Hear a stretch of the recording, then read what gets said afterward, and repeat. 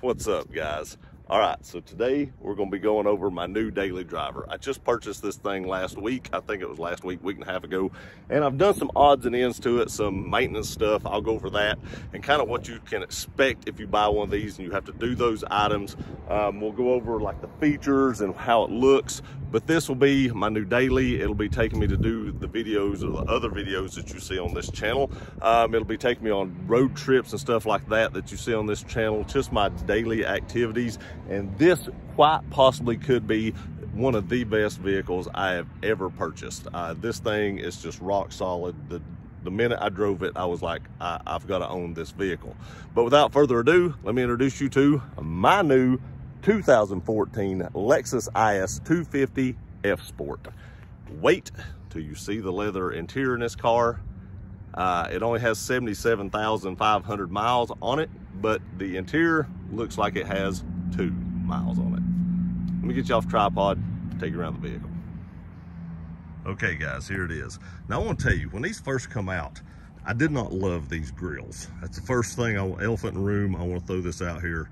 Also, it's not clean. It's done nothing but rain here, and it's going to do nothing but rain and snow over the next like week. So I didn't really clean it up good. I did spray it off, so please look over that.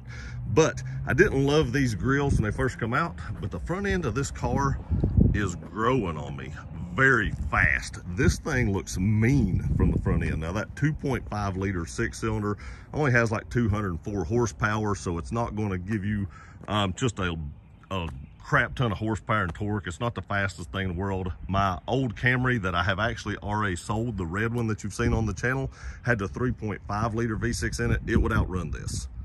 But I just had this thing on the highway the other day and I got 36.4 miles to the gallon. Around town, I'm getting around 23 to 24-ish.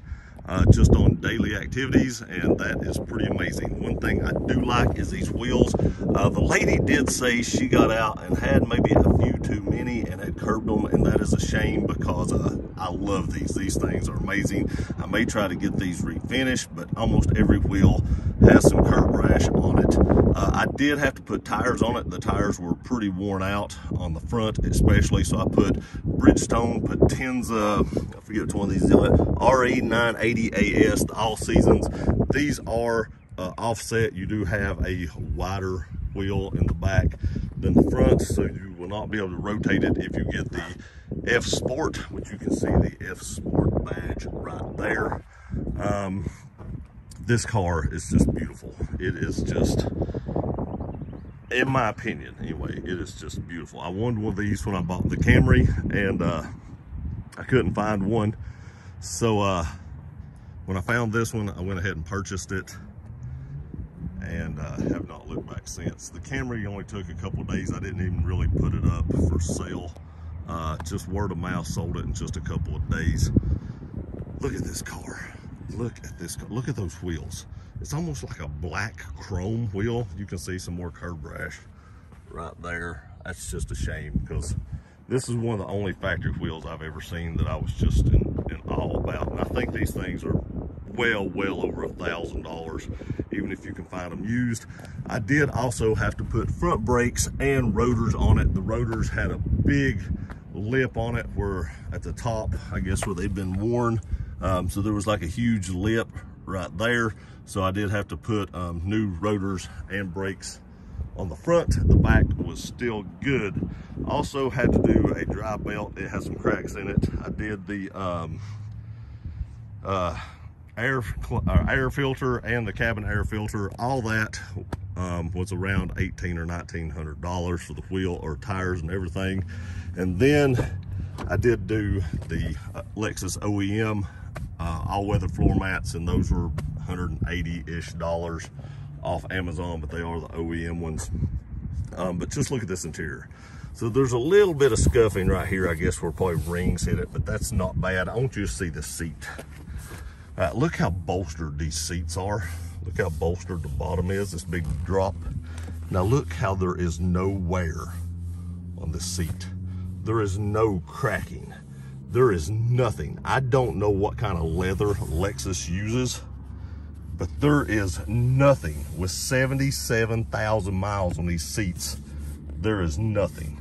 They've not been reupholstered, anything like that.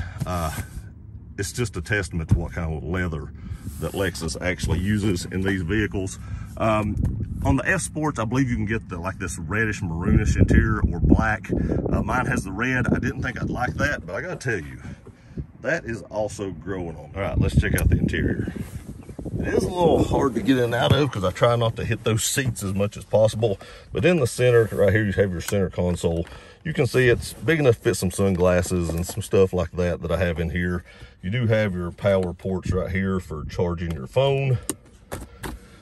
You actually get a couple of cup holders, and they're actually out of the way. I set my arm right here, and you can see I don't hit those. Some cars have cup holders in the way, especially like some older Mustangs. They put them like right here near the shifter, which is crazy, but they actually put these out of the way, and they're big enough to actually hold pretty good sized drinks.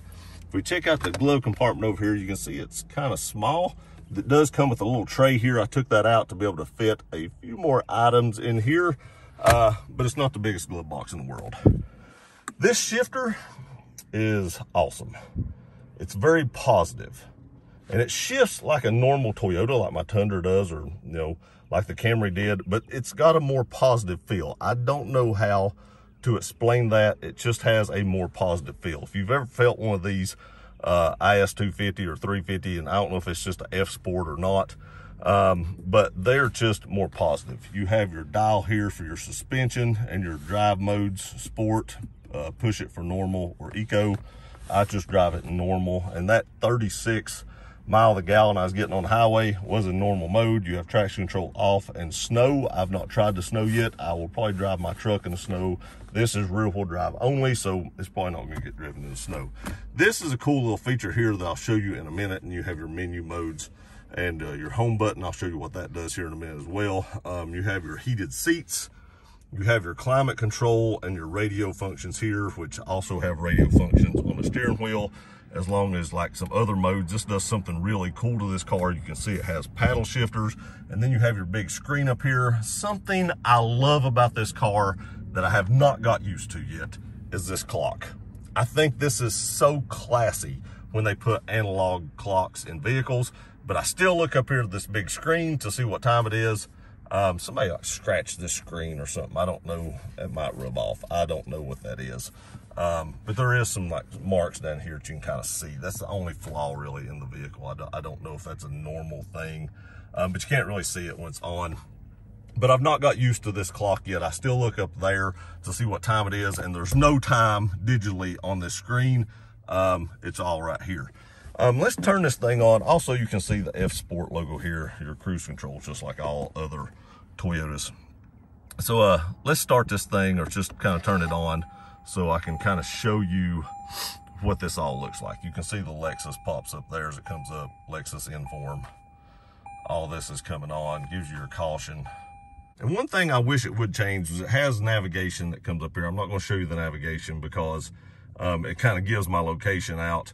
But navigation comes up. I'll show you the bottom. It kind of comes up on both screens. If you hit this home button right here, your navigation will come up. But then on the right-hand side, your radio comes up. And I wish it came up like that to begin with, because I don't want navigation on both sides. I'd like to be able to see what I'm playing on the radio, and not navigation on both sides. You do have a push button start right here. And then right here, let me show you this. When this lights up, it has one of the coolest dashes. Look how this dash looks right here. Now, I told you I'd show you what these buttons do. If you push this button, it slides over electronically, and then gives you a bunch more information over here on the side. You can go through these with this button right here, or these buttons and these buttons up here will take you through all the different things over here. Let me start it up and I'll show you what it has. You have to start it to see it. You can see right there. And if we scroll over using these knobs right here, you can see the different things. I don't have the music on, so it won't do it. No messages, different settings. If you push down, it'll give you more information as well. But I have to have some of this stuff on to be able to see it, like the radio, and we can't turn the radio on. And it gives you like your coolant temperature up here, your gas moves down here, Your outside temperature moves up here. And if you hit this button again, you can see it moves back and gives you the normal display, which is where I leave it. And you can also see it has 77,507 miles. And I would like to say, when I called the Lexus dealership, my wife had another issue with a key fob on her Lexus. The new NX 350 key fobs keep going dead. I don't know what the problem is. Like every 2 weeks, we've got to replace a battery in them. It's nuts. Even the little credit card one, I don't know. But I called them yesterday talking about that. And I was telling them that I'd bought this car, and the guy at the dealership said the 2.5 liter engine, especially with this transmission paired up to it, will last forever. He said these things just run forever. He said it's one of the best engines that Toyota's ever made, along with one of the best transmissions, and them paired up, it's just such a great engine transmission pairing. And I want to tell you right now, wait for the drive video. That will be later. I don't want this video to be too long, so I'll do a separate drive video. But this thing shifts smoother than any vehicle I've ever owned in my life. You can't even feel it changing gears. It is nuts how smooth this thing drives. It's just crazy. And it's so quiet in here that it's going to get me in trouble because you don't realize how fast you're actually going. Let's get back to some of the stuff in the dash. Okay, one thing I want to show you here is how you change the temperature. You push on these. You can slide it up or slide it down. It's on both sides, but you don't actually have knobs or buttons. You actually just have little sliders, and they work very well. I've not had any issues with it at all. It works really well, and I kind of like that. I kind of like it better than buttons, actually, just because it's a nice little touch. Now, if we go back over to the door over here, all 4 windows are power. You have your locks for your windows and your door locks, and you have your window adjustments here. You do have like a cup holder down here. This is pretty big storage compartment right here, pretty big storage area. Of course, your odometer, tripometer. It does have blind spot monitoring, your trunk pop and your hood pop with your emergency brake. And one last thing, it does have a sunroof. And then up here, you have, your how you control your lights, your sunroof controls, and then like an SOS button that I've never had. Then you do have some controls up here on your mirror as well. Okay, if we get out of the vehicle and we go to the back, you can see there's no room. I mean, there's literally like no room. There's a little storage compartment here. I don't pull out on them, that way they don't stretch or anything like that, but there's not a lot of room. I did get the mat back here as well, but you can see that these seats are in just as good a condition as the rest of the seats. And look at this carpet. The carpet looks like it's never even been stepped on, and you have rear air. If we pull down right here, you do have an armrest. If you push this button right here, you do have cup holders in the rear. In the back, it's just normal stuff. There's no sunshade like the Camry had or anything like that. But again, no place down here for storage, but everything is just amazing on this car. It's been very, very well taken care of. It just needs a good cleaning, which we will do that. To access your gas nozzle here, where you fill it up, you actually just push on that. Premium unleaded fuel only. This needs a good cleaning too. I did put premium. A lot of people say Lexus don't require that, but obviously they do. If we go back to the trunk, there's a little button right here that you push to open it. If we look inside the trunk, that is popped up. You can see right here that it does have the Lexus mat in the back. Since the tires were so worn, I did throw this in the back. It's just a little compressor. I don't really need it now, I guess, because it has, the new tires on it. They even had the Lexus first aid kit with it, and it does have a spare tire underneath this, which I'm not going to pull up because that popped up there a minute ago. But you can see there's ample room in there, and hopefully I can fit a couple of sets of golf clubs in there, because I'll be taking this thing on a golf trip here in a little bit. If we come around to the other side, more of the same.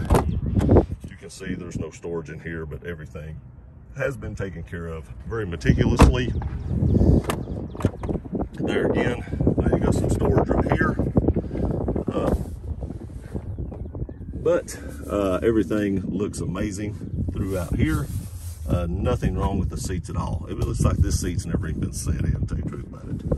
And then again, the carpet, just looks great. I do need to clean this a little bit more, but this car was pretty dirty on the inside when I got it. It took me about an hour to clean the hair out of it. The lady that owned this had real long hair, and she had some floor mats that came up real high on the sides, and the hair had got down in those floor mats. You can see a little bit of the hair still left, but it took me almost an hour to clean all the hair out of it. So that will conclude the walk around tour of the Lexus IS250. Let's finish the video, then we'll go on a test drive for another video. All right, guys. Now, I do want to tell you one thing. When you go to check out one of these vehicles, this generation, this model years throughout these years had one problem that this vehicle is actually suffering from as well. When you hit the lock button, if you don't hear a beep, that means all your doors are not locked. So the driver's side door had the door lock actuator replaced actually in December. My two back doors don't always lock, which means those actuators are failing. And I had it happen once on the driver door. So if it's not beeping or you don't hear it beep when you hit the lock button, you can actually may have to replace those actuators. I'll do a video and show you all how to replace those. It's not the easiest thing in the world from what I've seen, and they're not the cheapest. If you buy the factory ones, which I will because I like the way the door's shut, it'll probably cost you somewhere around $280 per actuator from the dealer. You might be able to find them a little cheaper online. You can buy aftermarket ones way cheaper.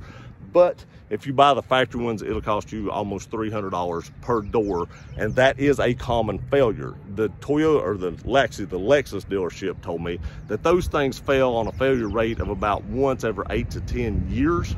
So if it's about 10 years old, you can expect to have to be replacing those fairly soon. That did not deter me from buying the vehicle. I love this vehicle. It was in great shape. The interior was great shape. So if I had to replace a few minor things on the vehicle, or I had to like put some tires and brakes on it, I got a good deal on it. Use stuff like that to your advantage when you're negotiating the price, because that is expense that you're going to have to pay fairly quickly, because I did all this stuff within the first week that I owned it. And the door lock actuators, I'm gonna go ahead and replace all 3 of them, so I don't have an issue with it since the driver's side's already been done. From Lexus, I got a stack of papers this thick of where they'd had oil changes and stuff done at the dealership. So I had, you know, good documentation with the car as well. And Carfax is a good place to look at that, because I pulled a Carfax on it. They showed 27 history reports on the vehicle as well. So that's how I found out that the driver's side had been changed. But if you do hit that button and it doesn't lock, just know you're in it for $500 and some if you don't do it yourself. I think it was like $580 is what the receipt said. But for now, this is my new daily driver. I love this car. Again, from the driving video, whenever I do it, you're gonna see that this thing is just an amazing driving machine, and why I think it's probably the best vehicle I may have ever purchased in my life, even with 77,000 miles on it. I appreciate y'all watching this video. If you have any comments, leave them in the comment section below. I love you guys. We'll see you next time.